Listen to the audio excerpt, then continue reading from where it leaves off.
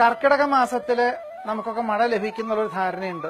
പക്ഷെ ഇക്കൊല്ലം ജൂലൈ 17-ാം തീയതി മുതൽ ആഗസ്റ്റ് 1-ാം തീയതി വരെ, കർക്കിടകം പകുതി വരെ അത്ര മഴയൊന്നും ലഭിക്കില്ല. നല്ല ഉഷ്ണപ്രതീതി ഉണ്ടാവും.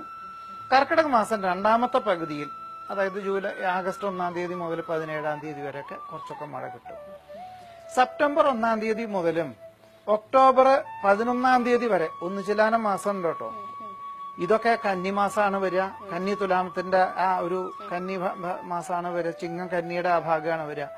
അവിടെയും ചില കാര്യങ്ങളിലൊക്കെ ഈ കേരളത്തില് ധാന്യവിളകൾക്ക് അനുകൂലമാകും വിധത്തിലുള്ള മഴ ലഭിക്കും. എന്നാൽ തന്നെ അവിടെ വായു കോപം, കാർമേഘങ്ങൾ, വായു ധാരാളം കോപിച്ചാൽ എന്താ ഉണ്ടാവുക? കാറ്റ് വന്നാൽ ആ കാർമേഘം ഛിന്ന ഭിന്നമായി പോവും. അപ്പൊ ഇവിടെ ലഭിക്കുന്നത് വളരെ കുറയും. വനപർവ്വതങ്ങളിൽ കഴിഞ്ഞ വർഷം ലഭിച്ച അത്ര പോലെയൊന്നും ഈ വർഷം മഴ ലഭിക്കില്ല.